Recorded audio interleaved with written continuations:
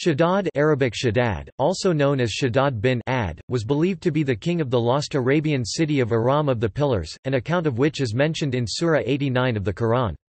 Various sources suggest Shaddad was the son of Ad al-Miltat ibn Saksik ibn Wa'il ibn Himayr. His story is found in the 277th through 279th Nights of the Tales of the Arabian Nights, the Book of 1001 Nights.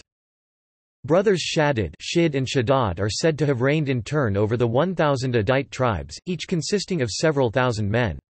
It is said Shaddad brutally subdued all Arabia and Iraq. Many Arab writers tell of an expedition of Shaddad that caused the Canaanite migration, their settling in Syria, and the Shepherd invasion of Egypt.